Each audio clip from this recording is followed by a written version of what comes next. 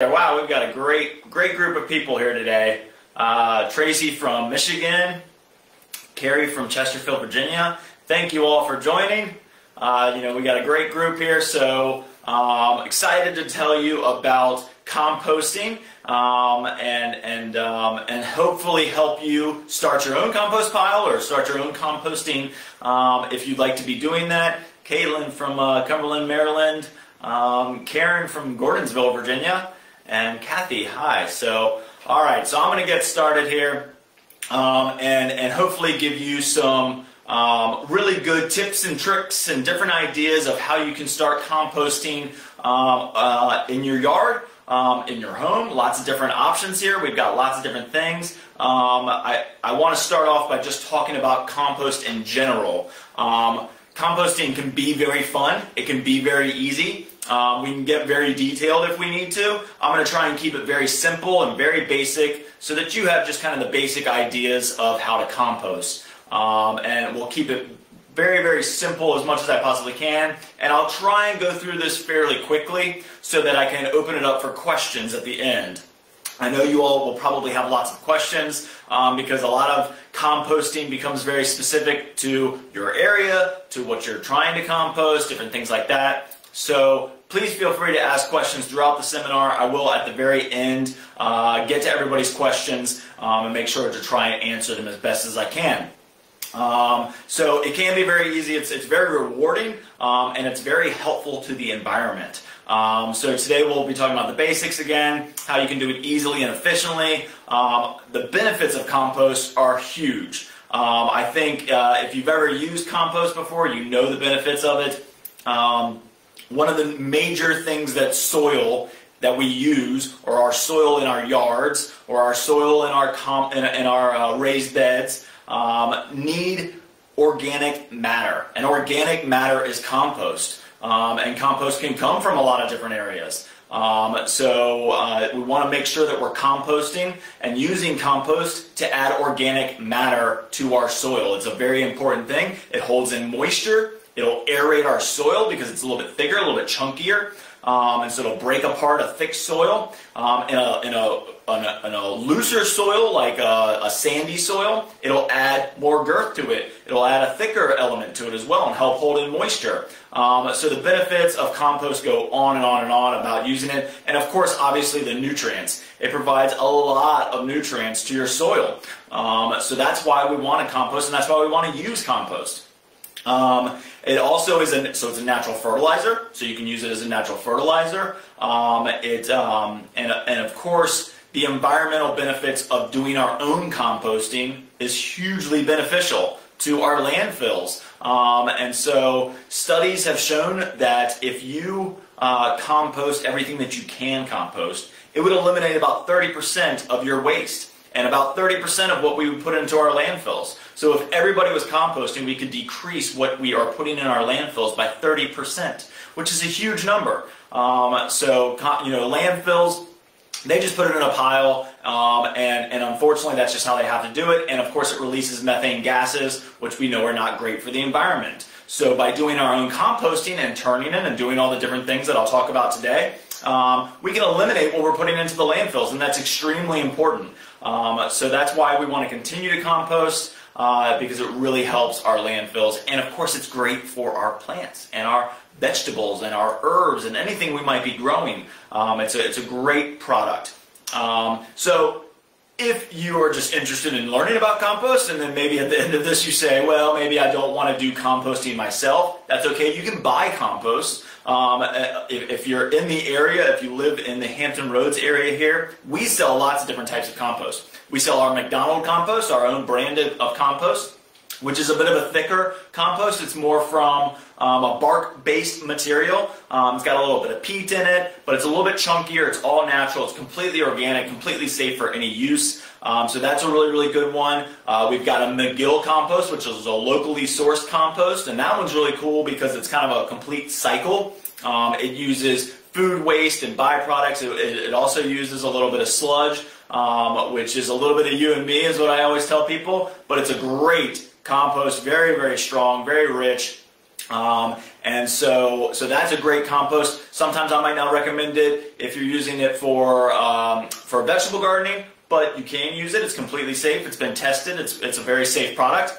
We also sell cow manure compost, and I think anybody can probably get cow manure compost across the United States. Mushroom compost has become very popular as well. So mushroom compost you can buy already done in a bag. Mushroom compost is basically the growing media that they use to grow mushrooms, and they can only use it for 1 or 2 crop cycles, or maybe 3 cycles, and then they've got to get rid of it. So it's a great, really rich, really fine material usually. So mushroom compost is a very good one. And then of course we have a new one this year, Espoma Land and Sea Compost, which is great. That's got some chicken manure in it, as well as lobster and crab shells. So another kind of great formula. So if you ever need compost, and your compost pile might not be ready yet, then of course you can always buy compost, and there's lots and lots of different choices out there. And compost is super important, as I mentioned before. So make sure to use compost. If you need it, you can always buy it. Today we're going to focus on 3 key things that I really want to kind of stress and make very important. Is the types of composters that you can use. So we're going to start there and talk about the different types of composters. I'm also going to talk about the ingredients, what goes into a good compost, and that's probably the most important thing. And then I'm going to do some do's and don'ts, some of the things some of the tips and tricks that will help you with your composting and making sure that you have a very good, rich compost. And that will help you kind of finish up the process, and then I'll open it up for questions, so that way if you have a lot of specific questions, we can get to those. So let's start off with the types of composters. Lots of different types of composters out there. Too many to even list. But we'll try and keep it very simple and compact here. And we'll start with tumbling composters. I think a lot of us know about tumbling composters. Usually it's a barrel turned on the side. It's got a base or a stand. It might have a base on the ground. But basically the idea behind a tumbling composter is it's an enclosed environment. It's going to help keep the heat in there. It's going to be probably one of the most efficient ways of composting. So it's a very quick way of composting. It's a very easy way of composting. The idea of a tumbling composter is that it's easy to turn. So if you've got back problems, or maybe you just don't want to turn your compost as much, a turning composter, a tumbling composter is very easy to use. You put your materials in it and you just turn it every so often. You can turn it every day, you can turn it once or twice a week. It's kind of up to you and how fast you want your compost to form. The downfall of tumbling composters is they're not very big, they're not going to hold a lot. So if you live in an urban environment where you don't have a lot of space, a tumbling composter might be right for you, might be a good fit for you. But it's not going to do as much as a compost pile might do. So if we've got space, we'll talk about composting piles probably the most. But tumbling composters are a great option. Now you can actually make your own tumbling composter. You can make your own bin composter. So let me get to that in a minute, because I'll talk about that when we get to the compost bins. Vermicomposting is another great option. We actually got into a great Tumbleweed is this company. You can buy these online. You can buy them here at our McDonald Garden Center. But Tumbleweed is the name. They make a worm composter. This is called Can of Worms, and you can see it's pretty big. It's got these layers to it, so it's really kind of a cool system. But anything that uses worms is called vermicomposting. So vermicomposting is using worms to do your composting for you. So worms obviously are great. They're great for the environment, they're great for your soil, and they're great for composting because they can break down material very quickly. So again, if you're in a small urban environment, you can actually do these indoors. It keeps the smell down very well. So you can do it on a covered porch or a deck or a patio. So Can of Worms by Tumbleweed. They also have the Worm Cafe. Is a great option. Or I'm going to show you another one that's really, really cool here in a second. But vermicomposting, the idea is using the worms to help compost. And red wigglers are probably one of the best worms to use. Now, any worms will do it. You might have natural worms in your yard. But red wigglers you can pretty much get anywhere. You can buy them online. You can buy them probably at your bait and tackle store. Very easy to come by. If you're local and you need to get red wigglers and you can't find them, let us know. We don't carry them in stock, but I can get them. But red wigglers are a great way of using worms to compost. But all worms can do it, and so that's what brings me to my next topic, which is this worm feast. So this again is by Tumbleweed. This is called a worm feast, and this is a really cool little product. very easy to use. So basically what this is in this box, I'll kind of show you the box here real quick. But basically what's in it is this. This is the composter. So what you do is you bury this. So you actually bury this in the ground. So you just bury it like a plant. So you're just going to put it down on the ground really level. These are great for raised beds when the soil is nice and light and easy to use. But you can use it anywhere around the home. If you're doing vegetable gardening in the ground, if you're doing it in raised beds, this is a great option. But basically what you're going to do is bury this in the ground. You're going to put soil around it on the outside, leave the inside hollow, and then you just take your top off and you can put your food scraps in here. The worms are going to come in through these holes in the side and through the little vents, and they're going to go in, take the nutrients, take what they want out of the food scraps, and then take it with them and go back out. And what they're doing is they're spreading those nutrients. They're going to decompose that organic matter, and they're going to spread it around in your soil, which is really kind of a cool way of composting. So this is a great option, like I said, for raised beds, for vegetable gardens, for anywhere around the yard. And it kind of keeps your composting out of sight, keeps it down low. Again, I'll show you that picture so you can kind of see the idea once it's in the ground. See if you can see that. So right down there, you can see they're just putting the food scraps right into that open hole. And that's how you do it. And so this is a great option for something small. And that's a great way of doing vermicomposting right in the ground. It's a really awesome option. So tumbling composters, vermicomposting is another option. Compost bins. So I don't sell a lot of compost bins. I don't have any in stock right now, but you can buy them all online, and that's kind of tumbling composters, compost bins. You can see there's a lot of resources out on the internet to be able to get those. They can become very expensive. And so let me tell you how you can make your own. One option is just to take a big heavy-duty trash can, drill a 1/2-inch hole about 4 inches apart all the way around the trash can. Take some time, but just drill some holes. It's plastic, so you should be able to rip right through it real quickly. Drill a bunch of holes all over it, and then you can put your compost right in there. And if you can get a good lid that fits on there tightly, you can actually turn it into a tumbling composter by just laying it down on its side and rolling it. If you want to add a little bit of an extra item into that, take a piece of 2-inch wood and bolt it to the inside. So you've got a few strips of wood, 3 strips of wood on the inside will help kind of tumble it a little bit more. It helps break it apart. So if you start to get chunks of different things in there, it'll help break it apart really well. So you can actually build your own composting bin. You can also build your own tumbling composter in that same kind of way. So hopefully that helps if that's an option that you want to do. And of course I'm going to talk about compost piles probably the most. So compost bins are, again, typically a plastic bin. Sometimes they have bottoms to them that you can pull the compost out. So you put your compost in the top. You need to put it in the correct layers. We'll talk about that a little bit later. But you would need to kind of follow the directions there. That would be like a no-turning compost where you can actually pull a drawer out on the bottom and get the compost out. There also are compost bins that just go directly on top of the soil, which are also a great option. What that'll do is actually, as it gets moist, it'll form a compost tea that will work its way down into the soil and fertilize and add a lot of nutrients to the soil underneath. And then you can move it to another location. So that's an option. Some people will build that just out of chicken wire or just a wire fence. You can build it, you can put your compost in there. Usually the smaller the hole, the easier it is to put more compost in. And then once you've really decomposed it enough, you can move it to another location if you want to, and then that way that soil under there is very good. Or you can keep it in the same spot. So again, lots and lots of options. Compost piles, I think, are probably what most people are trying to do, which is usually just a pile.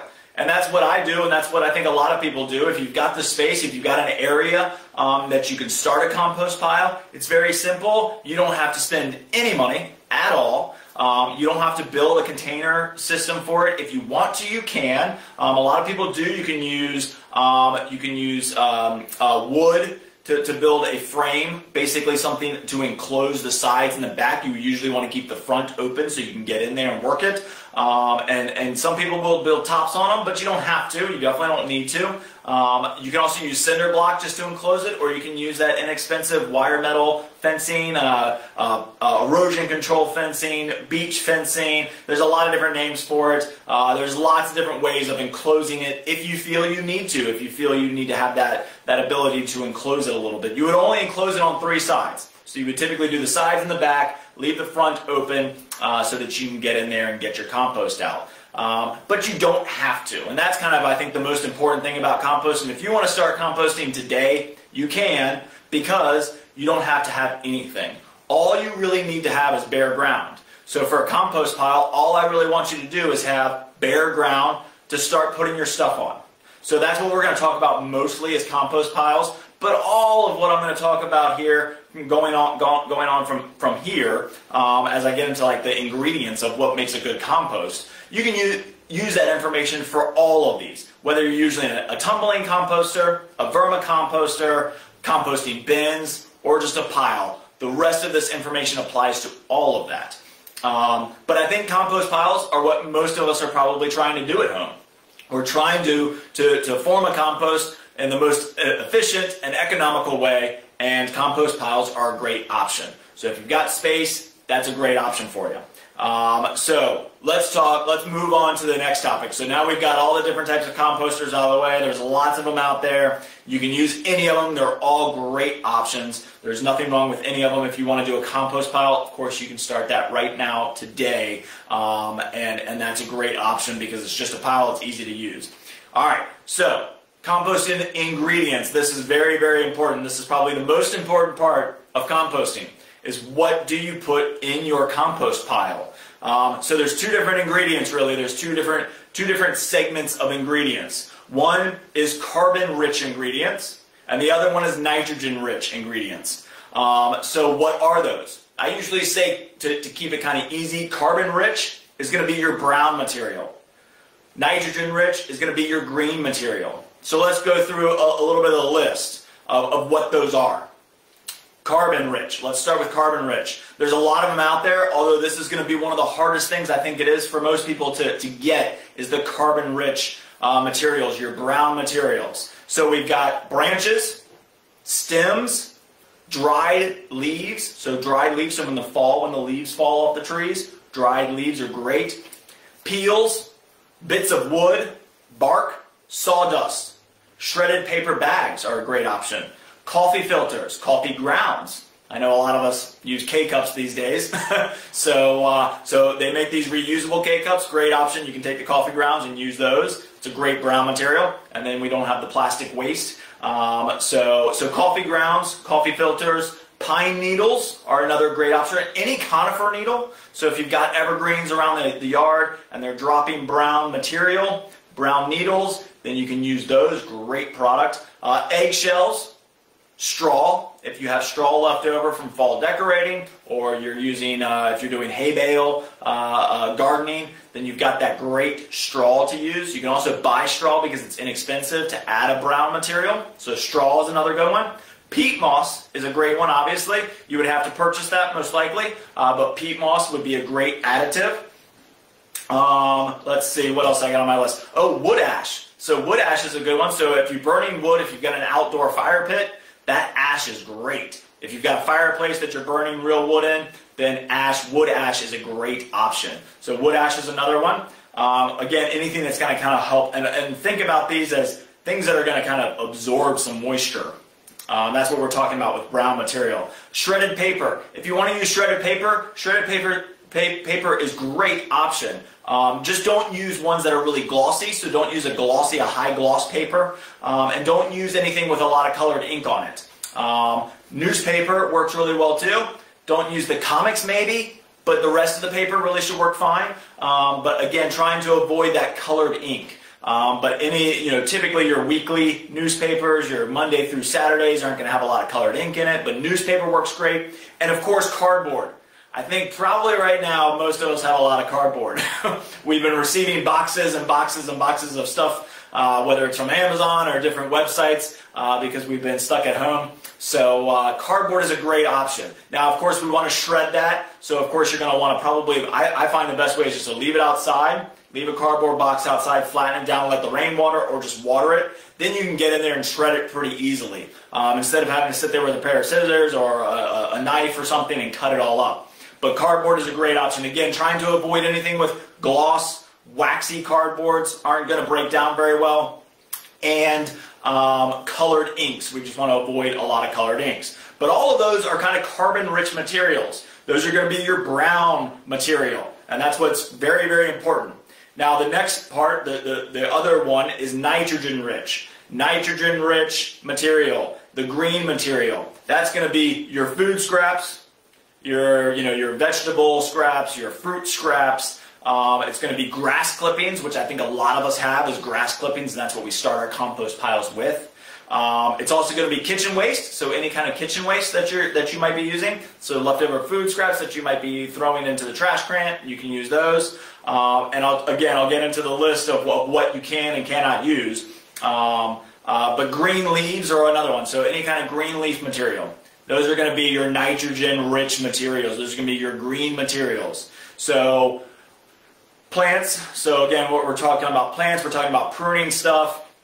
So I see a question, raw food scraps, can we use cooked food scraps? Yes. So you can use cooked, you can use raw. What you don't want to do, I'll talk about this in my don'ts, but I think it's kind of important to bring that up now, is a lot of us we don't want to recommend using meat or bones in our compost bins, especially in a compost pile. So if we're doing a compost pile and you use meat or bones, then that's going to encourage pests. You're going to start to get mice, you're going to start to get raccoons, you're going to start to get lots of different animals, pests, it's going to smell. So we're going to try to avoid meat and bones in our compost piles. Now, if you've got a tumbling compost, you can actually compost these. A lot of people don't recommend it. You don't have to do it. By all means, you can throw them away. But if you do want to compost them and you've got an enclosed container to compost them, you can. Now, that's a very green material. That's going to release a lot of moisture. It's going to release a lot of smell. And so then we want to use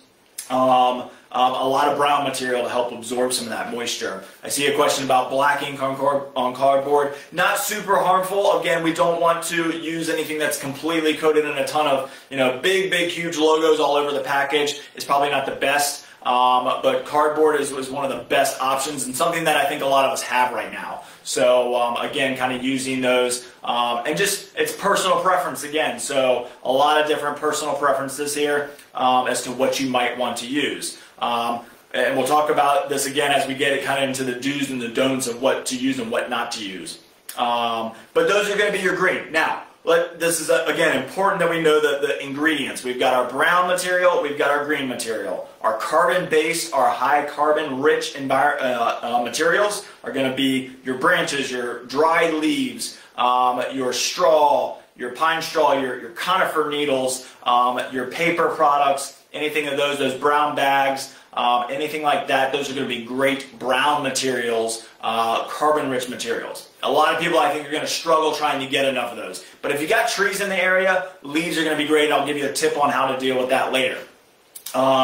So then the nitrogen-rich is probably what we're going to have the most of. I think a lot of us bag our lawn clippings, which is a great way of getting a good source of material. We also are going to have lots of food waste, so we're going to have lots of eggshells is carbon rich, but we're going to have a lot of, we're using like the peels off of cucumbers. We're using any of our leftover food scraps that are not meat-based. So a lot of those things are going to go into the compost pile, and those are going to create a lot of nitrogen, which is why we call them our nitrogen-rich materials. And they're going to release a lot of moisture, and that's why we have to have an even ratio. So I say that shouldn't be an even ratio. What we really want, and this is another important part of this, is we want 2/3 to be carbon rich.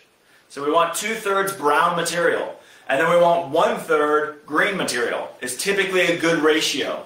So if we're putting in grass clippings, and let's say we've mowed our grass and we've got 3 or 4 bagfuls, or the lawnmower bags, we've got 3 or 4 loads of green material. That's green material. That is nitrogen rich. So we've got to have 5 to 6, 7, 8 bags of brown material to add with that, so that carbon rich material to be able to help that ratio stay very, very even. And when I say even, I keep saying that, but what I mean is 1/3 green material, 2/3 brown material. So really, really important that we kind of try and keep that ratio the best as possible. And I think that's probably one of the most important things that you can know, is that whether it's a green material or a brown material, and trying to source that carbon rich is probably the hardest thing for people to get their hands on, is a carbon rich material. But we'll talk about a little bit of that as we kind of go on. So those are really your 2 compost ingredients, are the green material and the brown material. Nitrogen based, nitrogen rich, and then carbon rich. So we've got those 2 things, and we want 2/3 carbon, brown material, 1/3 green material. So keep that in mind as we continue to go on.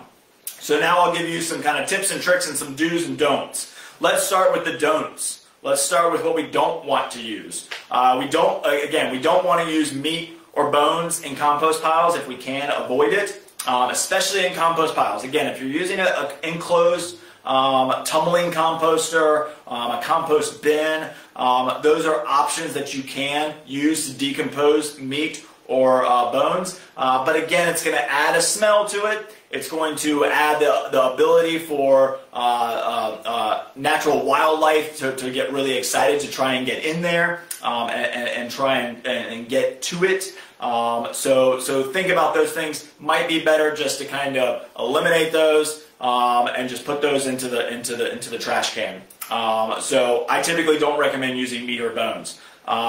Don't use diseased plants. So that's a very important one. If we're pruning, let's say we're doing a vegetable garden and we unfortunately get a diseased tomato or pepper plant, and you pull that plant out because there's no cure for it, throw it in the trash can.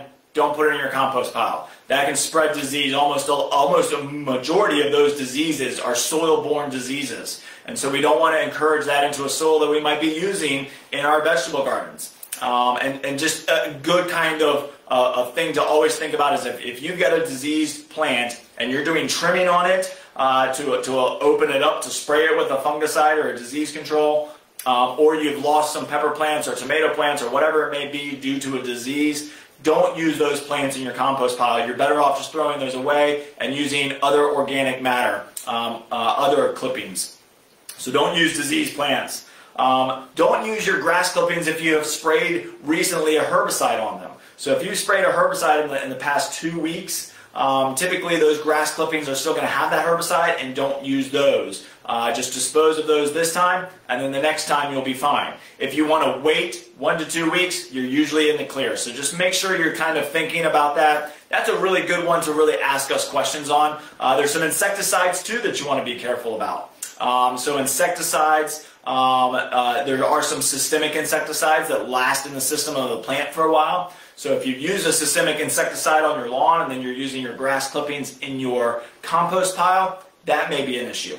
It also depends on how quickly we're going to get our compost going, and we'll talk about that again a little bit more as we go along. But composting can take some time. So if you're probably taking somewhere between 5 and 6 months to get your compost pile really activated and going into the point where you're using compost, which most of us I think are probably in that range, then most of that stuff is going to work its way out, and we'll talk about that again as we get into what you want to do to increase your compostability. Don't use pet manure or human manure or any kind of other animal manure in your home composting. I don't recommend it. Again, it's most likely because you're taking some sort, you might be giving your animals flea or tick control. You might be taking pharmaceuticals yourself. If you've got chickens or any of those other animals around your home or that you might be raising, then we don't know what you're giving them, if you're giving them any kind of medicines, and that's why we don't use manure typically. Also, again, we're dealing with smell issues at that point. If you're not giving them anything and you want to use it, or they really are great options to use in your compost pile if you're not going to be using this compost on any food-related products. So if you're using it in the lawn or garden, then yeah, use the manure. It's a great option. Your pet manure is perfectly fine if you want to use that. But I don't recommend it if you're using it for growing vegetables. Would be my personal opinion. Again, always better safe than sorry. So think about those things as you're doing it. And again, it's personal preference. It's all up to you. We're just giving you kind of the sound, kind of, again, this is Composting 101. So I just want to give you some basic information on how you can compost in your around your home. So those are some of the things that we don't want to use in our compost piles. What we do want to do to our compost piles, so we know a lot of the good materials that we can put into our compost pile.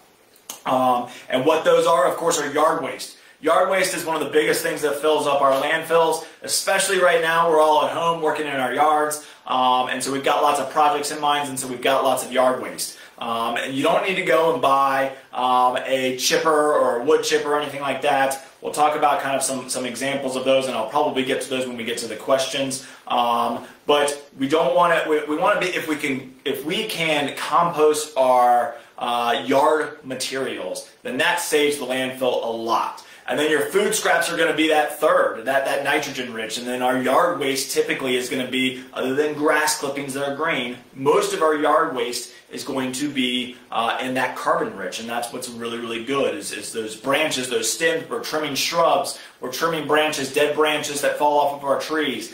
These are all great options of carbon rich material to put into our compost piles. So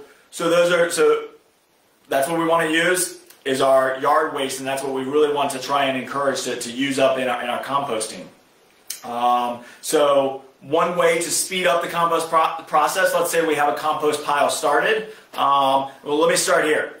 Compost piles, if we're doing a compost pile, again, we want bare ground. The first layer of your compost pile should be a carbon-based material. So branches are great, cut up. You don't have to cut them up super, super small, but just branches on the ground, straw, pine needles, any of those things, dried leaves, great base layer to start with. And then your green can go on that. And we typically want to encourage doing layers. And so we always want to put that layer of green material and then a layer of carbon over top of it. We typically don't want our green layers on top. And why don't we want that is because they typically, as they break down, they're nitrogen-based materials. Our green materials are nitrogen-based. And they're going to usually release a smell. They're also going to encourage wildlife into the area. Of course, raccoons and mice will eat different things. So yes, you may have them and they may come anyways. Think of it kind of as a recycling program. If they're digging through it, that's okay. They're helping turn it a little bit for you. Again, then you might start thinking about enclosing it or covering it, and I'll talk about those in a minute. But we typically want to do layers, and so if we're just doing a compost pile, start with a carbon-based material first. Then add your green, then add carbon. Then add green, then add carbon, and keep that process so you got good layering going on. So dried leaves. Dried leaves are probably one of the most, the best source of carbon that you can get, of that brown material. But typically you have so many of them, so you don't have to put them all in the compost pile at first. What I usually do is have a pile of dried up leaves off to the side that I can add. So when I add a green material, when I add a nitrogen-based material, I can add my carbon dried up fall leaves to it. And that pile can sit there for a while, and that will decompose by itself. Just leaves by themselves will decompose, become finer. That way you don't have to shred them or worry about any of that. They start to decompose by themselves in a pile, and then you can add that material. So it's a great option of having kind of two separate little piles, one for your leaves, and then one to start your compost pile, and then adding that brown material to your green material. So having some dried up leaves stored off to the side is a great way of always having that carbon-based, that brown material available to you to apply when you add some green material. Chopping larger pieces into smaller pieces, that really does help, whether we're talking about food or not. So if you've got some carrots that have gone bad and you want to put that into your pile, chopping them up will help. Again, chopping up anything will help. Make it decompose even faster. So anytime you can chop up anything, of course branches, we typically aren't going to want to add any branches that are super thick, because again that's gonna put a lot more work on you to decompose those. If you again can set them off to the side, let them decompose a little bit, then they're a lot easier to break up into smaller pieces. If we're doing branches, or if we're doing clippings off of a shrub, you're typically dealing with smaller pieces. If you've got a branch that fell off the tree, cut up the smaller pieces. The big chunks, leave off to the side. They'll decompose a little bit. They'll be much easier to break up and put smaller pieces in there. Again, I'm trying to keep this as simple as possible, so you don't have to go and invest thousands of dollars into wood chippers and all these different things. Again, if you've got a wood chipper, great. You can chip up your wood. If you've had a tree cut down and you've got wood clippings, wood shreds from the stump grindings, or from shredding up the branches and the leaves, then that's a great brown material. That's a great source of brown material. Trying to avoid you having to purchasing a lot of different things here. So let's see, what else? Water. So water is important in this. If you're going through a very dry period, if we're going through the summer months and your pile seems very dry and it doesn't seem to be holding a lot of moisture, adding water will help. Now, if you've got your pile out in a natural setting, then you're typically going to get rainwater, especially in the spring and fall. In the summer, obviously, we may not get as much water. Depends on where you live. But water does help. So if your compost pile begins to turn a little bit dry on you, adding water is okay. Even in tumbling composters, bin composters, especially if they're covered up, they're not getting rain. So we want to add a little bit of water if we need to, if we got a drier formula. Now, if it's a dry formula and you got some green scraps that you can put in there, anything nitrogen-based is going to release moisture. So think about that too. Okay, it seems a little dry. I need to add something. I need to add some water, but I'm about to mow my grass. Then you've got a green, nitrogen-rich, moisture-rich source that you're about to put into your compost pile. Think about that too.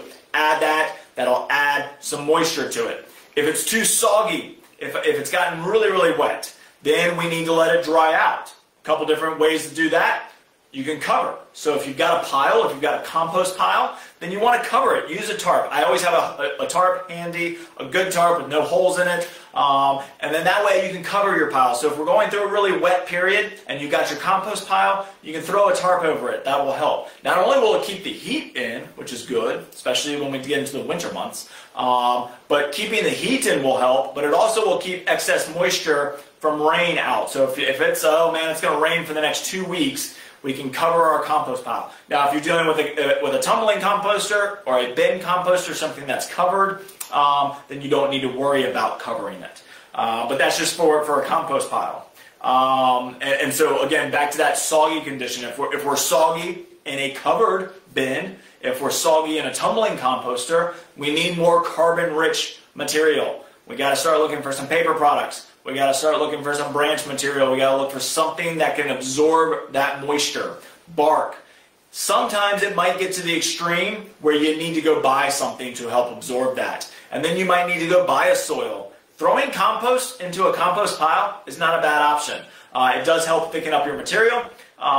Peat moss is a great option to help absorb some of that moisture. So you might eventually have to do that. Straw is a great option. Go buy a bale of wheat straw or pine straw. Great option to throw in there to thicken up your mixture and help absorb some moisture. That's probably what we're always kind of trying to do is get between that, get that perfect ratio of brown material to green material and keeping it less soggy or more wet. So we're constantly kind of playing with it, and that's probably the best advice that I'll give you here at the end is it's trial and error to some degree. We're always trying to find that perfect even ratio.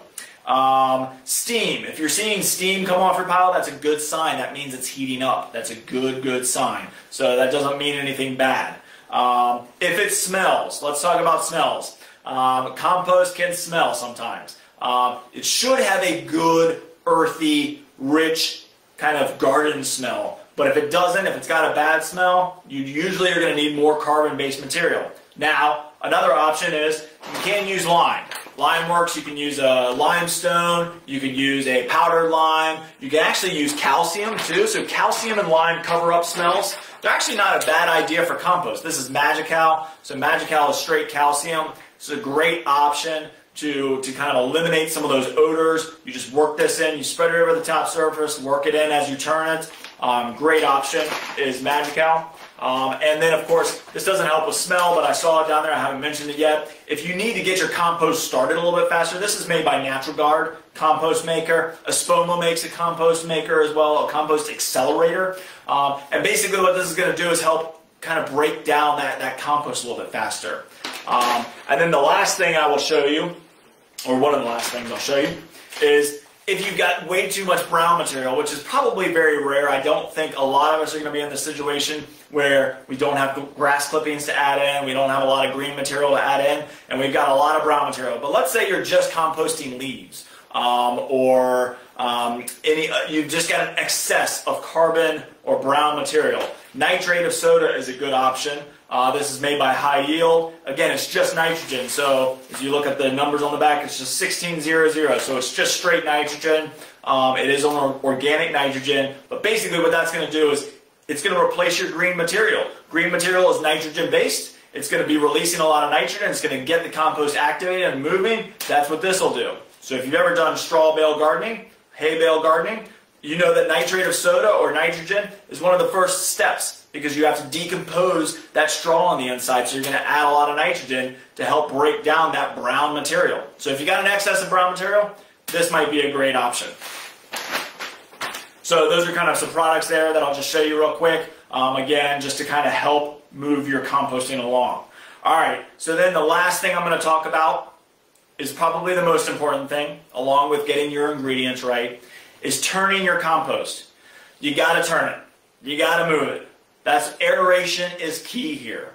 The compost is going to heat up so much on the inside that it'll kill a lot of these things off, any of the bad stuff, but it's also going to encourage the composting process. It's going to encourage the microorganisms to come up. If you're doing a compost pile, it's going to encourage earthworms. They love warmth, so they're going to be encouraged to kind of work into that area. But that heat source is going to stay in the center. And if we're not turning it, then the outside is going to stay cool. It's never going to decompose, and the inside is going to decompose very quickly, and we're never going to get to it. So we got to keep turning it. I know it's a process, and I know it's painful. How much do you turn it? It's really up to you and how fast you want compost. I typically try and turn mine once a week. So once a week I usually go out there. I'm almost always putting stuff in it once a week. So that's something to think about is as you put something in it, great time to go get your pitchfork. Pitchforks work. You can also use something like this, like a hoe or a tined rake, anything that you can kind of get in there and just work it. Shovels, work as well. So get your shovel and get in there and just turn it. You just got to turn it. It's probably the number one step that I think most people don't do enough is turning your compost pile. You just have to do it. Airflow is needed to encourage this process, so we got to get air in there. We got to get oxygen in there. We got to release some of the other the batter or the release of the carbon dioxide and the methane gas and stuff like that can build up if we let it sit too long, and we don't want to encourage that. So what we want to do, that's what the landfill is doing, is they're just putting it in a pile and letting it decompose. If we can turn it, we're going to get compost faster, and it's going to help not build up those methane gases. So of course, turning it is super, super important. We got to do it. It also will help you see it. It'll help you see the material. What stage are we in? Do I need more carbon rich? Do I need more nitrogen rich material? What do I need to add? So we're constantly turning it. Again, tumbling composters are going to give you the ability to see it, and it's going to give you the ability to turn it much faster. Bin composters are usually a no-turn system, typically. No-turn systems work as well. You got to get your ingredients right. You got to get it kind of fine-tuned in there. Every time we add 1 part nitrogen-based, we want to add 2 parts of carbon-based. So kind of think about those. Read your directions on your bin composters. Make sure you're doing that appropriately and correctly. If you ever feel like you've messed up and you feel like you need to start over when you're in a confined composter, then start over. So if you're in a bin composter, dump it out, look at your material, put it back in, and then we can start over, and that way you can kind of see it. But turning your compost, especially when we're doing piles, compost bins, you got to turn it. You got to keep it moving. You got to keep the air going, and you got to keep that heat going. Weed seeds, I think, are another common issue that a lot of people have issues with. If you're mowing your grass and you've got a natural lawn or you've got a lot of weeds and you get weed seeds in there, weed seeds can be a problem with compost for sure. When we put our compost down, if it never got to a temperature to kill a weed seed, we got to be at 140 degrees for a month. So that's tough. That's a tall order.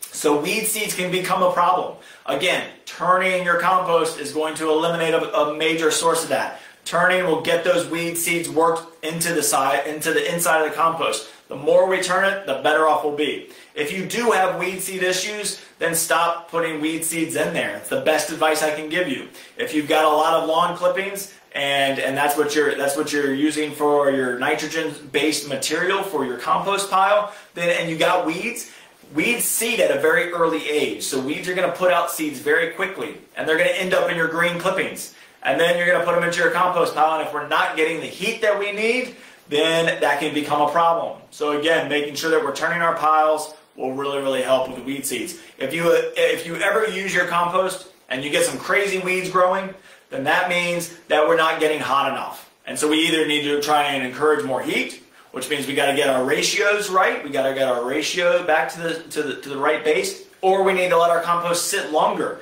to decompose more, to become a finer material. So let's make sure that we're doing that. So weed seeds can become a problem. If you're finding that you've got a lot of weed seed issues, then we need to try and eliminate putting them in there, is the best advice I can give you.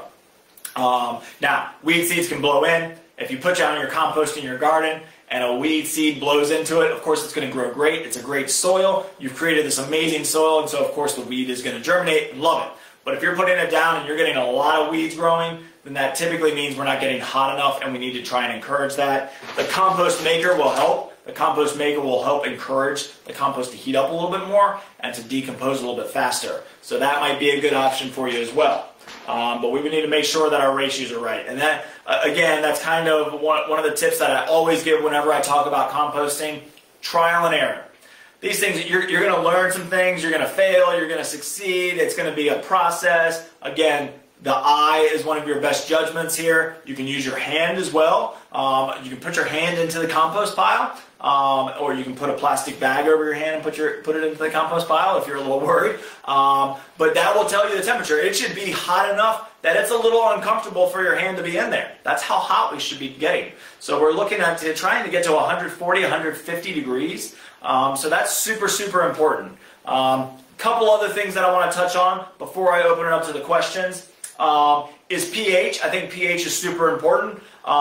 And so knowing the pH of your compost is very helpful. I know we've got people watching all over the country. Most of your local garden centers should do free pH tests. If not, you can get a couple different things.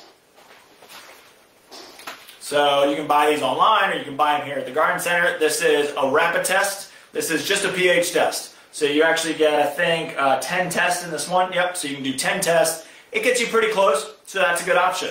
We also have another one that does a little bit more. This one does nitrogen, phosphorus, potassium, and pH. So again, you've got 40 tests, 10 in each one. But this will also give you a pH.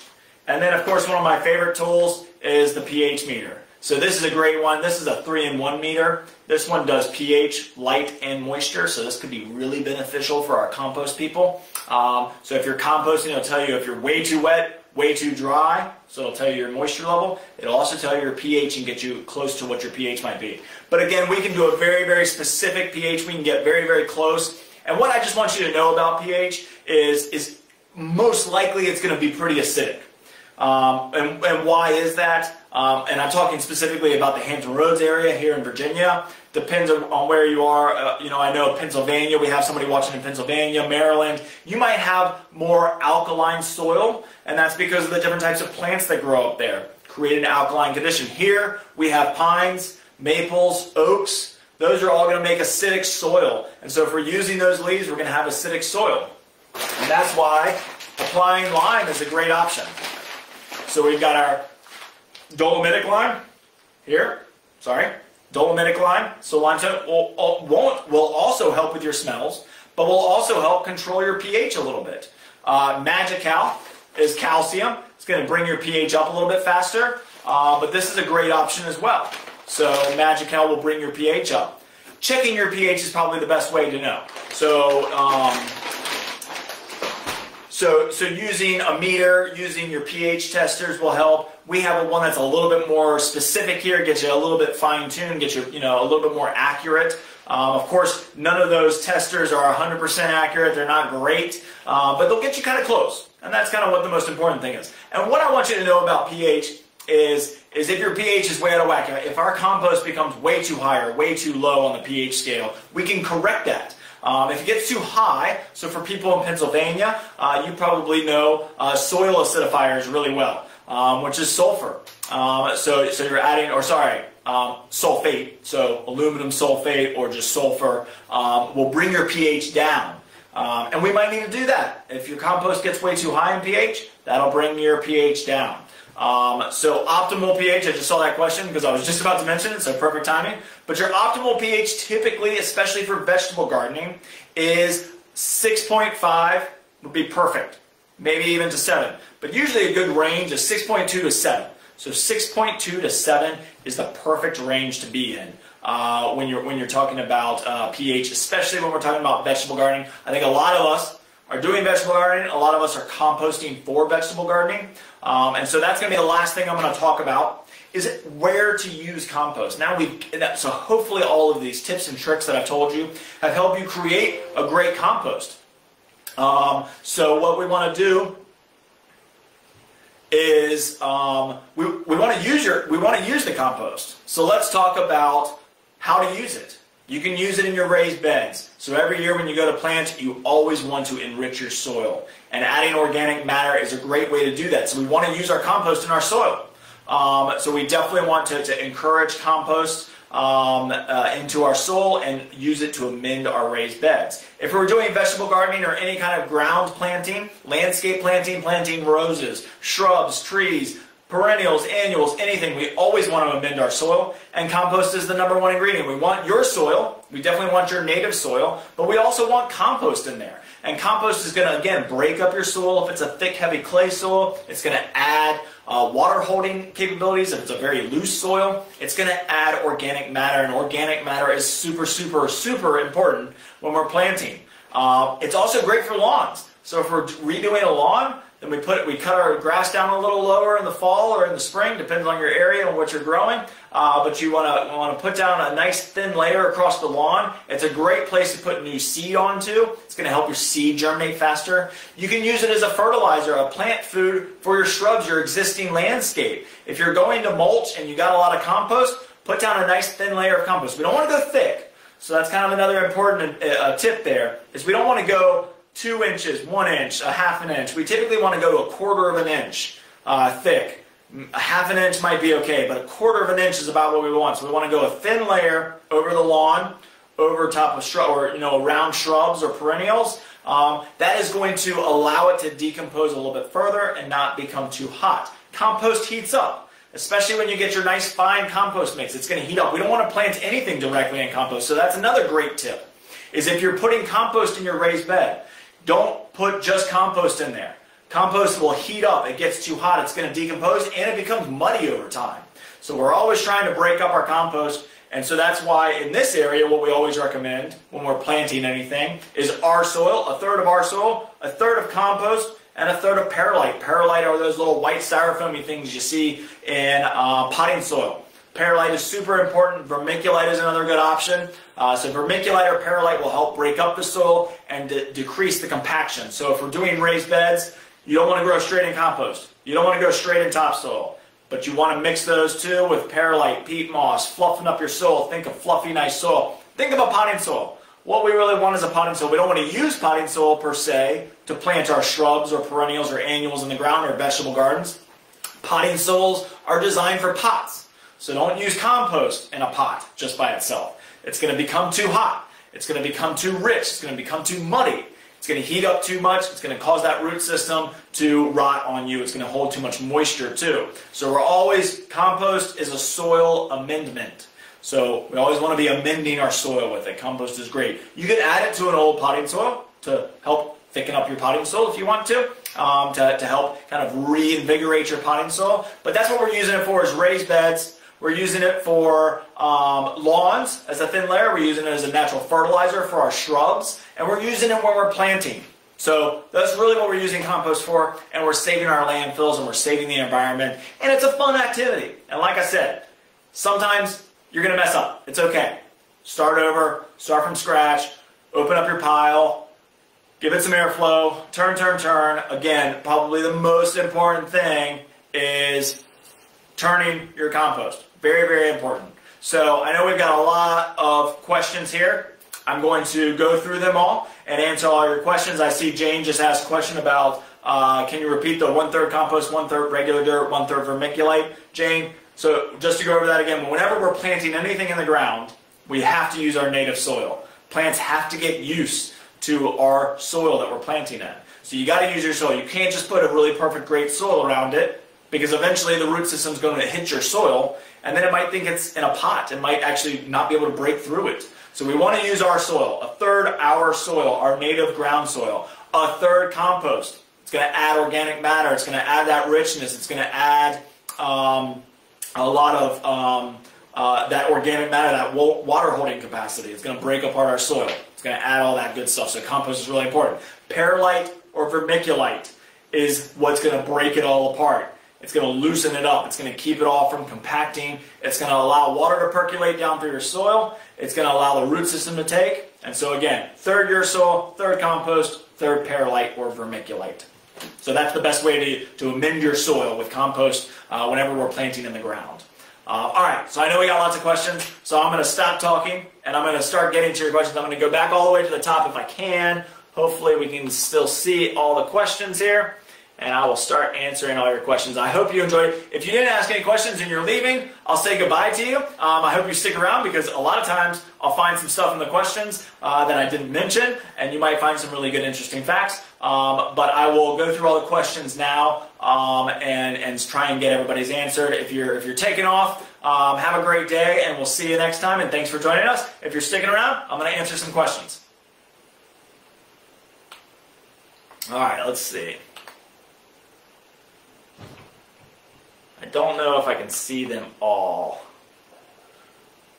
Let's see if I can change that.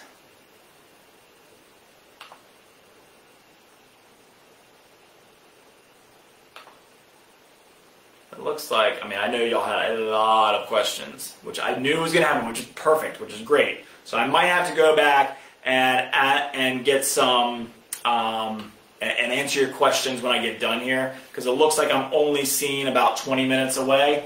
The questions, so one just disappeared, so I'll answer that. Duck or chicken manure, I think was the question. You can use it if you know that you're not giving them anything. If you're not giving them any kind of antibiotics, if you're not giving them any kind of medications, then of course you can use it. And again, it's personal preference. It's what you want to do, it's what you want to add. So let's see, Sam said, he said to try and avoid animal manure to anything being grown to eat, and to avoid bad odor that will draw pests. So yes, Sam, that answers that question. Again, it's a smell thing. If you ever look at fertilizers, especially organic fertilizer, it's going to be chicken manure. It's going to be turkey manure based typically. But that is going through a process of dehydration and all these different things. So is it a good source of nutrients? Yes. But but you got to know what you're giving those animals. That's important to know. And then also, will you be able to handle the smell that it does? So I usually say, if you're going to do it, probably don't use that compost on edible plants. But again, personal preference. It's up to you, and it's up to what you know you're doing. What about fire pit ash? Yes, definitely use it. Ash is awesome. Great source of carbon. Great carbon source. Helps kind of absorb some of that moisture. So Francis said, how long should it take in a tumbler? So I didn't talk about time, because time is very, very relative to what you put into it. Tumbling composters can usually produce a compost in about 1 to 2 months, so very quickly. So it's probably one of the most efficient ways of composting. Depends on how much you're turning it. So if you're turning it every day, depends on what you're putting in it, depends on how fine it is. So really, there's lots of different ratios that can be caused there. You can typically get a tumbling composter to be very, very efficient for you, and to get your compost very quickly. So Trish said, I only have food in mine. So if that's what you're doing, then you probably are seeing that it's a little wet, a little soggy. You probably need some sort of carbon-rich material. So Trish, I would look at your compost, and if it's not decomposing, if it's looking a little soggy, if it's smelly, you probably need a carbon-rich environment.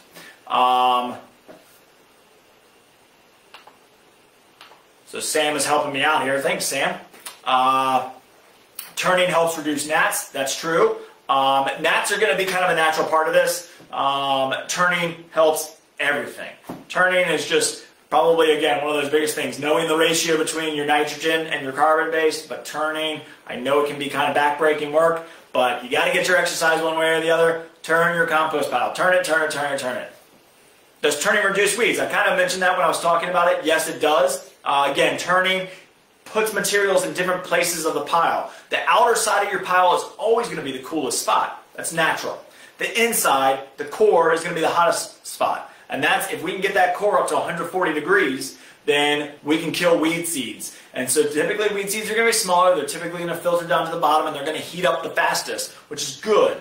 Just be patient, give it some time. I typically tell people, if you're putting weed seeds into your pile, be patient with your compost pile. You typically going to want to keep turning that thing and keep it going for probably 4 to 5 months to really make sure that we've killed all those weed seeds. But keep adding stuff to it. Keep doing it. Just keep rolling with it. A lot of times what you'll do is, as you're turning, you're going to say, wow, down at the bottom I've got some really good dirt. So you might pull your pile off, pull that dirt out, put it in a pile. You got your compost pile that's a much finer grade. Put your other materials back together again and keep on composting.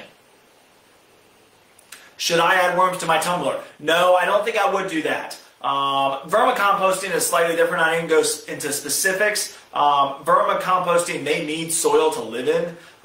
So Francis, I don't think I'd put the worms into my tumbler. There's not a lot of, most tumbling composters should have some holes in it, either on the sides to allow for oxygen to come in, but they're going to want a soil. I mean, with a vermicomposter, what we're typically doing is we're putting in some sort of peat moss to kind of have a bedding for them, and then we're putting our food scraps in there so that they have a place to live and decompose the other stuff. So Daniel said, when should I stop adding material? Depends on the process for you. Like I just mentioned, if you're just always constantly adding material, you're always going to be in kind of some different stage of the composting cycle.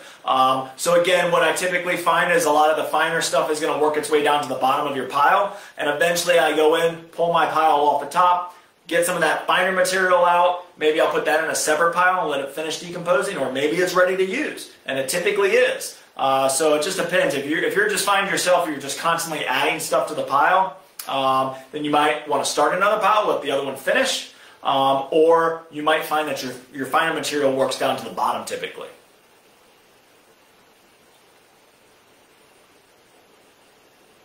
So will nitrate of soda break down magnolia leaves? Well, magnolia leaves are a tough one, aren't they? So what I typically recommend with magnolia leaves is, if you got a bagger on your mower, pile up all your magnolia leaves and mow over them. That'll shred them. And then nitrate of soda will help, but they will break down eventually in a compost pile. Some people you might just recommend not using the magnolias in your compost, because they do take a while to break down. It's going to add some length, but it's a great carbon source. What I might do with my magnolia leaves is, and I've never had magnolia, so I'm not quite sure. I do have it. I take it back. I have a small magnolia, but it doesn't drop a lot of magnolia leaves. If you have a big magnolia and you got a ton of magnolia leaves, and I know they're a pain, you might let them brown. Let them go to a brown stage, because then that's a great carbon source. But then chip them up somehow, and I think probably mowing over them with your mower and bagging those chips is a great way. You can mow over them, of course, and just blow them into a pile. If it shoots out the side, rake them up. But that'll be a great source, but you do want to grind them up a little bit. I think that will help, because they're so big and chunky, just that one leaf can be that big, that you're going to want to break it down a little bit. Charcoal ash from grilling, can that be used? Yes, it certainly can. Charcoal is not a... Charcoal is a tough one. If it's just a perfectly, used up charcoal, charcoal can be used. in gardening for sure, and it can be used in the, with grilling. You're fine. You're going to obviously have some drippings of fat in there. I would not use the charcoal that already has the lighter fluid in it. That would be the one that you would stay away from. But if you're using just regular charcoal and you're not using lighter fluid to get it started, I think you're fine. But if you are using a lighter fluid to get it started, I typically would stay away from that charcoal. So kind of depends on how you're using your charcoal. Trish said mine is mostly coffee grounds. Well, that's good. Coffee grounds are carbon base. So that's your carbon base. And if you're using other plant matter, if you're using other food waste products, then I think you could be good. Again, it's all about your ratio and making sure your ratio is right. So Caitlin said, I basically have a pile I haven't touched in months. Inexperience, I'll start turning it. Is it still usable? Should I scoop it and start over? Sure, it's perfectly fine. I mean, that's great. It's okay to have a pile that's just been sitting there. A lot of us, I mean, if you've got big spaces, you might have multiple piles that you're starting in different stages. If it's just sitting there, it's fine. It's not a problem. You do need to start turning it if you want to start using it. Because typically what's going to happen is you're going to have a lot of green product typically in the inside, and then it's going to be very thick. It's going to probably have, it's going to be in different stages of composting depending on where the pile is. But that would be perfectly fine to use. Use that compost, turn it, just start turning it. You'll start to see it, and I really think you'll have some success with it. What's the ideal pH? Brenda Ann said ideal. What pH level is ideal? I mentioned that. So 6.3 to 7 is usually ideal for most plants. Depends on where you live and what you're growing. But in this area, it's 6.3 to 7, especially for vegetable gardening. Again, it depends on what plant you're on. If you're growing azaleas, they like it a little bit more acidic. If you're growing blueberries, they like it way more acidic. It can become very specific. You can look up your list easily online to find all those different information out. But usually ideal is 6.2 to 7, 6.3 to 7, somewhere in that range. Rachel said, very informative, great. I put lots of coffee grounds too. Coffee grounds are great. Great source of carbon. Awesome. I heard those meters aren't very accurate. Jane, I think I mentioned that. Yeah, they're not super accurate. They're not 100% my favorite thing. Of course, we have a more scientific way of doing pH. So if you live in the area, we do free pH tests. If you don't, most of your local garden centers should do free pH testing, or they might charge a very small amount. If not, you can send off a soil sample to your extension agent. Everybody's got an extension agent across the country. Look them up on the website, and you can usually send a little box of soil to them, and they'll do an analysis. What you're going to get back is going to be super, super, detailed when all you're looking for is pH. So sometimes this will get you close, which is okay. But no, they're not accurate. They're not 100% accurate. What should be the pH we're aiming for? Again, 6.3 to 7. So maybe a 1 to 5 pH level would be ideal. So 1 to 5 pH is pretty low. Depends on the area you are in, and depends on what we're growing, but 1 to 5 would be pretty low.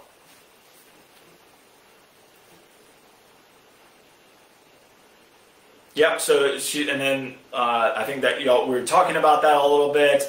Trees like it around 5.5. Yes, most trees in our area, pine trees, maples, magnolias, oaks, they all like it around 5.5. Typically in our area, our soil is naturally, in the Hampton Roads area, our soil is naturally around a 5.5. That is our natural. And so that's why a lot of us are adding lime, Magical or dolomitic lime, to bring our pH up in this area, because we're trying to grow vegetables or other plants. But most of the plants that you're going to buy in our garden center, especially shrubs and perennials, the plants that are going to be around for a while, and even annuals, are typically going to be fine at a fairly low pH. So you don't typically have to worry about your pH too much. It's just always good to know.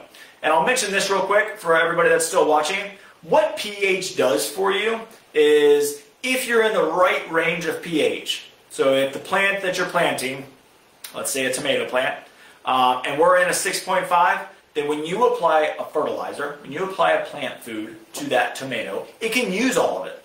But if we're in a 4.5, if we're 2 points off, and that tomato plant looks like it's struggling, and you apply a plant food to it to help it, it can only get 20% of that plant food. Now, if we're not applying plant foods, there's natural nutrients in the soil. It can't get to them. So that's why we talk about pH all the time. It's because in the right range of pH, if we're in a good range of our pH, then the plant can get nutrients out of the soil naturally and out of the plant foods we're applying. You're wasting your plant foods if your pH isn't in the right level. So that's why pH is so important.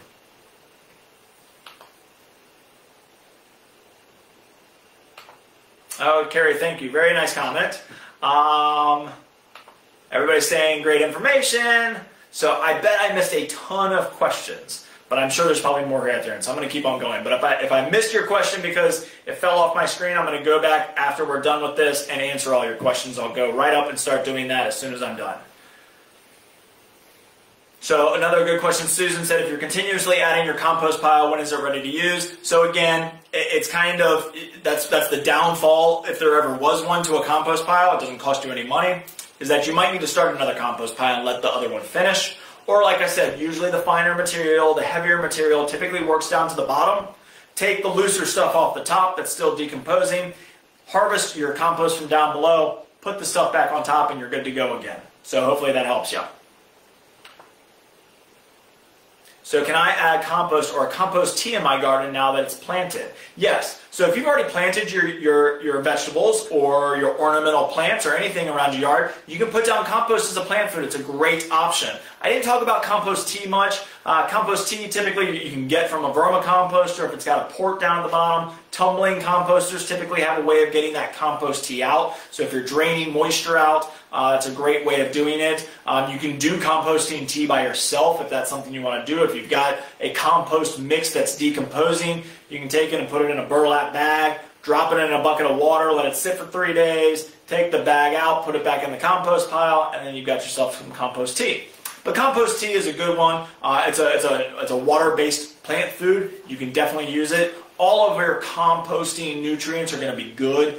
Put a thin layer of compost down. If it's a finished compost that's ready to be used, put a thin layer down around your plants. Perfect. You can put it underneath the mulch. You can put it on top of the mulch. I definitely recommend underneath the mulch. I think it just looks better. The compost on top is going to take a while to decompose before it starts to filter its way down through the mulch. And it's going to decompose the mulch on top faster. Old mulch, I didn't even talk about that. Old mulch is a great way. If you're stripping all the old mulch out of your flower beds and you're putting new mulch in, which I don't necessarily recommend, you don't have to typically, but if you are, that's a great brown carbon source. It's a great option there.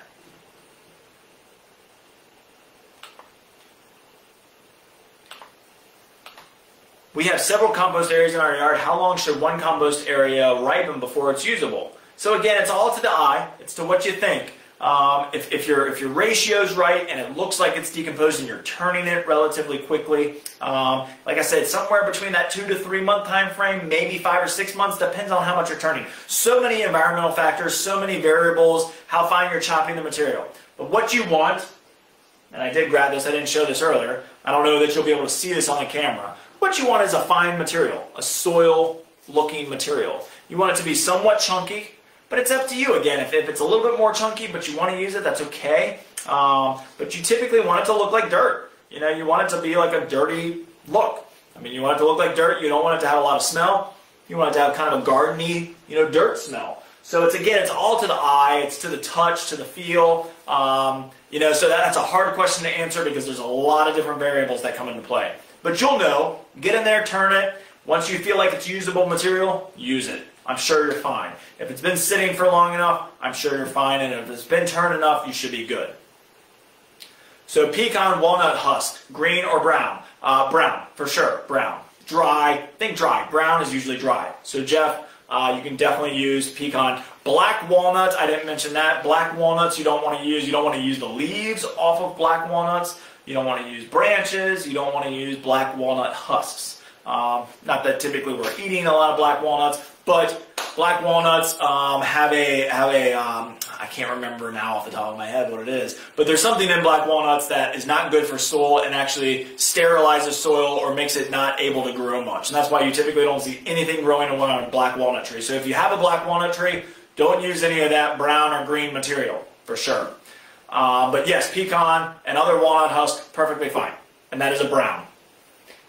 Thanks for a great lesson. Great. Good to hear. I'm glad everybody is saying thank you. What about banana peels? Yes, so I didn't talk about peels a lot. This is a touchy subject. It depends on, again, personal preference. Peels in general. Banana peels, apple peels, peach peels are probably the most important ones. That's what we're typically peeling the most. Cucumber peels. Depends on what you're peeling. But if you're buying it from the supermarket, why do we wash them off before we use it? Because there might be some sort of insecticide on it. And so that's the problem there, is then we don't know what we're putting in our compost pile. I typically say don't worry about it or wash it off. So if you're about to peel your banana, wash off your banana peel real good. You're not going to eat it anyways. Take your banana out when you have the banana peel, chop it up, put it in the compost pile. I think it's perfectly fine. Most of the insecticides that growers are using these days will burn off if the compost gets to the highest degree. Again, it's just personal preference. It's what you feel and it's what you're comfortable with. I personally don't think it's a problem, but a lot of people are peeling peaches and apples and bananas and cucumbers and different fruits and vegetables. I use them. I just always wash my fruit off, and that typically helps eliminate some of that. I mean, instead of just, I think a lot of us just take our apples and just run it under some water, take it and really rub it, and then really kind of, wash it off real good with a paper towel, and then throw the paper towel away, and that usually is going to make it pretty safe for you to eat and peel and put in your compost pile. Are you familiar with African keyhole gardening? I just recently read about it and didn't quite understand that book's explanation, but is that basically like the compost tea idea that you mentioned? I don't know. I'm not familiar with African keyhole gardening. Love to learn new things, so I get to go look that up and find out what that is. I know about compost tea. There's lots of different compost tea ideas. Again, most of your tumbling composters or your vermicomposters, any kind of bin composter, they might have compost tea faucets at the bottom. And basically what compost tea is the moisture that's wicking through, that's in there, is pulling those nutrients through as well. And you put it into a watering can and you water your plants with it. And it's a great byproduct. You can also make your own compost tea. I know a lot of people that will take leaves, especially in a pile of leaves that are kind of decomposing by themselves, put them in a burlap sack, put them in a 5-gallon bucket of water, let it sit there for a few days, and you've made a compost tea. It's going to be light. It's not going to be super, super strong, but that's an option to make your own compost tea if you want, especially if you're working in a pile for a compost pile. But I'll have to look up that one, and Tabitha, I'll have to get back to you on that one. That's a good question. I'll have to learn what African keyhole gardening is. Interesting. Can you use lava rock instead of perlite? Yes, you can. It depends on how fine it is. If it's super, super big pieces of lava rock, I don't know that I'd recommend it, but yes. I mean, perlite is a volcanic glass that's basically put into a firing pit and fired to the point where it pops. So lava rock would be perfectly fine. Rock is fine. Anything that's going to not break down in the soil for a long time, and those all do that. Vermiculite, perlite, rock would work as well. So if you've got a big source of small lava rock or crushed up lava rock, the bigger the chunks, not going to quite break up your soil as much. You want it to be pretty fine or finer than an inch-sized lava rock. But good question. But yes, rock definitely works, Jen. So that would work. Lava rock is a great option. Reba said, dry floor under trees. Can I use compost to make a richer soil for planting shade plants? Definitely. Compost in a shade garden is a must. So when we've got big trees, big old trees, not only will they love the compost, it's going to enrich your soil. It's going to add organic matter that tree has absorbed. And it's going to give you the ability to plant shrubs and shade plants, which I'm actually doing in a couple weeks. And I'll talk about that in that seminar as to what you can plant in those areas. But adding organic matter is very, very important if we're trying to plant under big old shade trees, for sure. One, the hard part is trying to dig the hole, but putting in organic matter is going to help, for sure, with your shade plants. Yes, Tina, you can direct message us with questions if you have any, and I'll answer them. Is balancing moisture the main reason for 1 part green, 2 parts brown? Yes, that's pretty much it. I mean, it's all moisture. Are there other important reasons? No, not necessarily. I mean, really, the carbon-rich brown material is going to absorb some moisture, and then the green material is going to release the moisture, the green nitrogen-based material. So that's why we do 2 parts brown to 1 part green. So great question. It's mainly due to the moisture. So if we're too soggy, we're adding more brown. If we're too dry, we can add more green or we can water. So great question, Amy. Definitely that's the reason for it. Coffee grounds are okay, Cindy. Definitely. Brown material, good option. Tea bags, yes. Tea bags can go in there. So tea is actually a brown material, and the tea bag will be as well. Rabbit manure, Carolyn asked. Depends on if you're giving rabbits anything. And so again, it's personal preference. Is it going to smell? Is it going to cause issues? Those are the questions you got to kind of have to ask yourself. And so again, it's personal preference. Anna said citrus peels. So again, kind of like I just mentioned with peels, citrus peels are perfectly fine. Chop them up nice and fine. I think you're okay. If you're worried about that they were sprayed with pesticides, personal preference, up to you. Wash off your fruit before you eat it, then chop up your peels. I think you're okay. Again, personal preference. There's a lot of variables here. So I don't want to kind of be, I want to be in the middle. I want to say both ways. Be safe, better safe than sorry, always. But if you're comfortable with it, go for it. Where is the best place to start your compost pile in your yard? How far away from your house? Should it be in a sunny or a shady spot? Great question, Lisa. It can be in a sunny or shady spot. It doesn't necessarily matter. Shady spots are going to stay cooler typically, so you're obviously going to take a little bit longer. I would personally say I don't care about the distance necessarily. I usually want it out of sight. So I usually put it behind a shed. In an area where I don't see it necessarily because it's not going to be super pretty. Now, composting is movable too. So next year I might do my vegetable garden over here. It's a nice sunny spot. I'm going to build my pile over here. I'm going to compost over here this year. And then I'm going to use that compost. All those nutrients are going to make that soil underneath very rich. So then I'll move my compost pile somewhere else next year. I'll use up the compost. I'll make my compost pile there. Then maybe I'll start another pile halfway through the year in another location. You can do that as you move around. It's just take a little, I always say with anything gardening, take a little bit of time, a little bit of planning goes a long way. Great question. Sun or shade is perfectly fine.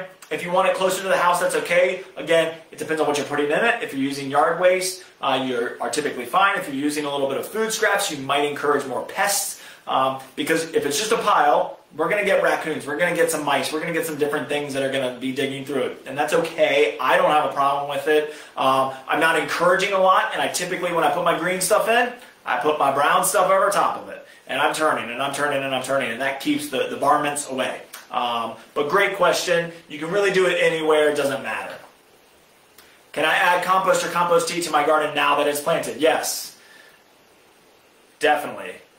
I think I answered your question earlier, Brenda, so hopefully, maybe you were just asking again because I mentioned earlier that I might not see everybody's. How does one enclose a pile? So if you're doing a pile, do it directly on the bare ground. Start with your brown material. You can enclose it on the sides and the back. I typically wouldn't enclose the whole thing. And you got some options. Cinder block, wood. You can just build a wood frame around it. You can use wire fencing with those wire posts, just like a dog fencing or any kind of thing like that. I typically like the smaller the hole. So usually like a dog fencing or a pet fencing is somewhere around like a 2x2, 3x3 square hole. Rectangular hole, and those work perfectly fine just to keep the bulk of that material inside. Again, you don't have to, but if you feel like you want to enclose it, that's how you typically enclose it. And then I don't build a roof on it necessarily. I usually just use a tarp. So Heather, I hope that helps with that. So Penny said very informative. Great, I'm glad. Thanks for joining us from Hartford, North Carolina. Are there certain types of woods that we would not want to add to our pile? Not really. I mean, I probably wouldn't use pressure-treated wood, like if I'm shredding up a pressure-treated wood. Now, if you've had it for a while, it's probably fine. The wood from a black walnut. That's about it. Other than that, I think you're fine. Cedar, cypress, wood, I mean, it really shouldn't matter, just as long as it hasn't been treated with anything. And there's Cindy saying never use treated wood. So yeah, treated wood, it's been treated obviously with a chemical to prevent it from rotting for a long time. And then you're going to be talking about shredding it. So I don't even know how you would shred a big 4x4 piece of treated wood. So I wouldn't use that. If you've got like an old fence panel that's like, 40 years old and it's falling apart and it's easy to break up, I think you're fine there. But if you know that it's been treated with something and it's been a fairly new wood, I I wouldn't use that. Now you can use, I personally think you can use treated wood to create a flower bed or even a raised bed. It's personal preference, but cedar is a great option, pine is a great option. There's lots of different things out there that you can look up and use for wood options. But when putting in your compost pile, treated wood, I wouldn't use. What does ready to use compost look like? So Mary, I hope you saw that when I showed that kind of, and I didn't show it during the seminar because again, compost is, it's up to you. This is pretty fine. I don't know if you can see that. That's pretty fine. So that's a pretty fine material. You can see I got a couple chunks in there that are about this big. I got, you know, another little chunk in there that's a little bit bigger. But you want it to look like a dirt. You know, a good option is to buy a compost. Come in and buy a bag of McDonald's compost and look at it and say, okay, that's about the degree of what I want it to get. And that's really important, is just to kind of know it and kind of feel it. The finer the material, the better. The thicker the material might be good for if you've got a very clay heavy soil and you want to break apart your soil. A chunkier mix might work really well. Just depends, and it depends on what you want. And again, trial and error. What you want is it to look like dirt. You don't want it to look like, oh, well, I can still see there's a piece of carrot in there and there's a piece of, because then it's still decomposing and it's releasing nitrogen or using nitrogen and those different types of things to break down. So we don't want to add those straight there into our soil. But if it looks like a soil, smells like a soil, it's a soil, and use that. Robin said, thanks about the magnolia leaves. Good, I hope that helps. Yes, Francis, this will be available to view after we're done. So if you need to go back and kind of, you know, get some of those tips and tricks or kind of review some things, the video will be posted on our Facebook page as well as our website. And give us about 4 or 5 days. We'll get all these notes up on the website as well. So all of my notes we'll put into a nice document so you can print it off. It'll be a PDF. You can save it on your computer, save it on your phone, and always have it there. What cover can be used on a compost pile made out of chicken wire to keep out pests? Again, you're going to probably have pests. Depends on what you're putting it in there. Turning it, I always think helps. You're going to have pests, and that's the thing, is you're just going to have to. If you don't want pests, don't use food scraps. What kind of roof can you put on it? You could build a roof if you want to. I like a tarp. Personally, just putting a tarp over it, putting some bricks on it to keep the pest out. That can be kind of a bit of a pain. Just my personal thing is, Arlene, is just realize you're probably going to have pests a little bit. Keep it a little bit further away from your house if need be. If they're getting really bad, we can try spraying it with repellents. There's lots of natural and organic repellents that you can use out there that won't hurt your soil, won't hurt your compost, won't hurt you. Just repels the pests. So a couple different options there for you. But I personally like my pile to be exposed because I don't want to have to water it. I want to let the natural sunlight and the natural water work for me. And then I can always control it by just throwing a tarp over the top of it. Everybody's saying, thank you, good, good, good. I noticed that my avocado skins don't decay well. Should I leave them out? If you are, great question, Jason, and great thing, and the pits too. So the pits are pretty big on avocados, so you might not use those. The avocado skins, if you chop them up a little bit finer, it might help. But great point, Jason, is trial and error. If you're finding that things aren't decaying and decomposing very well, you might avoid that one. You might find other ones that are doing much better, and you might try different things. Again, it's trial and error. It's finding out what works best for you. I've never heard that avocado skins are bad for compost. I can't imagine they are. It's just an organic, plant-based material, so it shouldn't be bad. It's a green. It's for sure green, nitrogen. Maybe chop it up smaller, finer chops, finer pieces will probably break up a little bit better. And then probably leaving the seeds out. I think I saw a question that fell off my list earlier about like the apple cores and seeds like that. I think those are fine. I put them in there, not a problem at all. The finer the seed, it's okay. Again, most of the times we're reaching for a high temperature. We're aiming for a nice high temperature. We're turning our compost. We're encouraging the turning, and that heat and that core will burn off those seeds and prevent them from ever germinating. My compost is being raided by fruit flies, larvae, and maggots. What can I do at this point? So maggots are a natural part of this process. Turning it will help them from your eyesight. So turning, Lewis, might help. But yeah, I mean, maggots are going to be in decaying food. It's perfectly normal. Flies, larvae. Cover them with a carbon source. That would be my best advice. You got a lot of green there. All of those things are probably from green sources. So add a carbon base. So cover it with some leaf litter. Cover it with even soil if you've got soil laying around. Cover it with those brown cardboard boxes. Chop them up real fine. Put them in there. Any of that brown carbon-based material that I was mentioning earlier. That's what you need to help control that issue, but also just to hide it. I mean, part of that is somewhat natural. You're going to get it. It's part of it. It's part of the decomposition process. Turning, number one thing. Keep turning it. Keep moving it. Put some brown material over the top of it. Make sure things aren't matting and becoming thick. So hopefully that helps with that. And then, of course, if it's smelly, then the lime is your best option. So Caitlin said, Jason, I would chop them. So maybe that will help. So Belinda said, I started a compost pile months ago in a receptacle that I turn every few days. The material has been extremely slow to decompose. What am I doing wrong? Just bought some compost starter. Will that help? Yes, the compost starter will help. Making sure that your ratios are correct. You might have too much brown material, which is rare, but usually that can happen. So Belinda, if you've got too much brown material, you might need to add some water.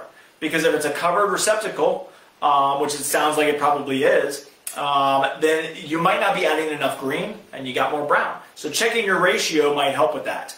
The compost starter will definitely help. You might move it to a sunnier location if it's in a shady spot. The sun will help heat it up as well. But adding a little bit of moisture is typically probably going to be the problem there. Or maybe it's too moist. It's not decomposing, but typically it's probably you got too much brown material is what it sounds like. The compost starter is going to help you, but add some green would be my guess, or add some water. Location of pile, Reva, so I kind of answered that earlier. Reva, the location of the pile depends on really you. Again, I kind of like it out of sight and out of mind a little bit, or not out of mind, I kind of want to constantly turn it, but I kind of want it out of sight. I don't want to be able to see it, you know, out my kitchen window. I don't want to be looking across my backyard and see a big compost pile. So if you can hide it, great, but really it can go anywhere. It can move, it can change, you can do anything with it. So it's very, very important for you to know that you can do them pretty much anywhere. Just wanted to say thank you for all this great info. Great. Joe, thank you. We will definitely use it in the future. This year I built a large raised garden, purchased 3 pickup loads of bulk topsoil and compost and perlite. So you came by and you got a bunch of stuff. It's a great mixture and the garden is growing fast. You guys are great. Thanks again. Thank you, Joe.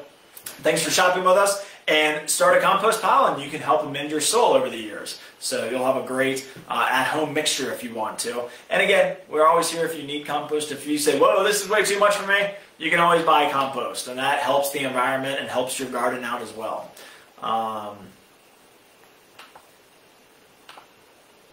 Great. Christine, I'm glad you enjoyed it. Mallory said to lower pH, use sulfate. To bring it up, use lime calcium. Right. Right on. Bring it up.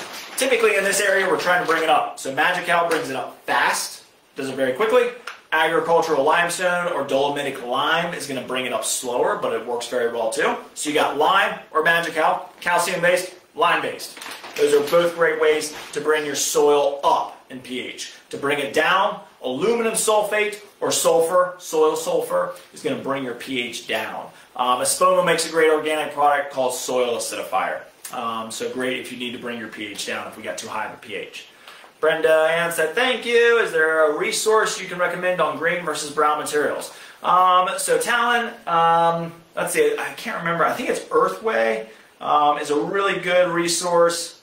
Let's see if I can find it real quick on my phone. So eartheasy.com. So check out eartheasy.com. They're really good. I'm going to have my notes posted that will have a whole list of all the brown and green ingredients. But we talked about all of them, and so we'll have those notes posted. You can do some good research. Earth Easy is a company that when we used to buy composters, like I said, I don't buy as many anymore. I am the buyer, and I bought like the vermicomposters, the can of worms, the tumbleweeds. just for something new. We're always doing new different things to keep the product mix different, and we go out and handpick all these different items. But Earth Easy is a great company. They have a lot of different types of composters, huge composting company. So maybe check out eartheasy.com, Talon. Hopefully that helps you. And then you said, is it a good idea to add old soil to your compost pile? Definitely. Awesome option.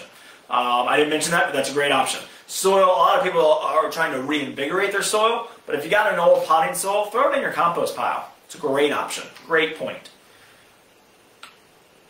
Debbie said, thanks, thank you. Can old dairy products be composted?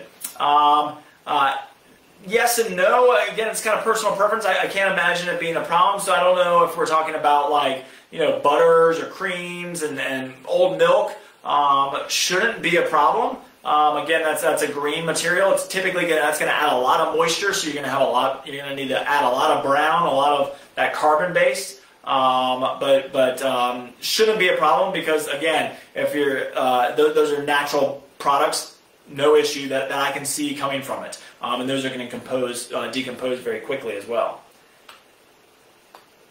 Jane said, "Can you make this video available again?" Yes, you can. So yes, this video will be on our Facebook page as well as our website, along with the notes, mcdonaldgardencenter.com. Carrie said, do you do these talks often? We do them twice. We've been doing them twice a week. We've got a ton of them posted on our website.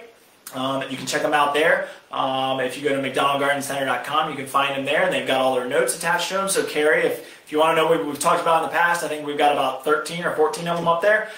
We've got our Facebook page that has a lot of them as well, and we're going to continue to do them. So I've got hydrangeas slated for next week. We've got shade gardening that we're going to talk about. I'm going to do a terrarium. The possibilities are endless. I'll keep on doing this as long as I possibly can. Mary, thank you for joining. Yeah, so Francis makes a good point. Make sure that tea bags aren't infused with plastic to make them last longer. That's a good question. That's a good point. And I didn't mention that. Any plastics that we can avoid putting in there is great. If we can prevent plastics going into our compost pile, it's a huge step. What is the best resource to tell what is green versus brown? Talon said, so I mentioned that eartheasy.com is a great option. My notes will be up on the website in about, hopefully by Monday or Tuesday of next week if we can get them done. Can you start a compost pile on a shredded oak tree stump area? For sure, definitely. That's a lot of brown material, so you might actually dig some of that out and put it off to the side so you have a little bit of extra brown. Put some green in there, mow your grass, put some green in the hole, fill it back in with that shredded oak material. But yes, Mary, you can definitely do it on that. Heat-treated pallets are a decent option if you can find them. So Talon, yeah, that's a good point. Pallets are tricky. I don't mention pallet wood or pallets in general. Pallet gardening was a craze there a while. I just don't know what was shipped on that pallet. So we ended up, when we did pallet gardening a few years ago, when that was the craze, we built our own pallets out of just regular pine, untreated pine. So pallets are tricky. You just want to make sure if you know what was shipped on it, because you just never know what's been shipped on that pallet and if it leaked onto it, and you just don't know what's in there. So pallets are tricky. Tom said, great comments. I lived in Virginia Beach for years. Now you're in Alaska. Tom from Alaska, thanks for joining. I'm glad you learned a lot. Jeannie said, this has been great. Learned a lot. Thank you so much for your time. Thank you for joining. Everybody's saying thank you, thank you, thank you, thank you, thank you. I don't know if I see any more questions. Are weeds bad to compost? Weeds are not bad to compost. Weeds are a good green nitrogen source. The bad thing, Talon, is they might have weed seeds on them. And so what we want to do is make sure that we're turning our compost. Trying to get those weed seeds to the center and keep them turning so that they can heat up and that they become sterile and they won't grow anymore. So definitely keep turning your compost. But weeds are a great green source. So I think I got through everybody's questions that I could see. I know there's a lot of questions out there that I missed. I will get back to those as soon as I possibly can. Thank you all for joining. This was great. I had a lot of fun talking about compost. We've got lots of topics that are coming up, and we'll continue to do these. Everybody stay safe. We'll be here for you. If you ever need anything, ask us a question. We're here for you. Have a great day. Enjoy this great weekend. If you're here in Virginia, the weather looks cool. Looks like spring is still here. We just had a little bit of rain. That's okay. The garden needs the rain. Looks like it's going to be a gorgeous weekend with some nice cool temperatures. And I hope everybody watching from across the United States and around the world, I hope you enjoy this and I hope you got something out of it. And continue to see us and stay safe and be good out there and enjoy your garden. Have a great day. See you later.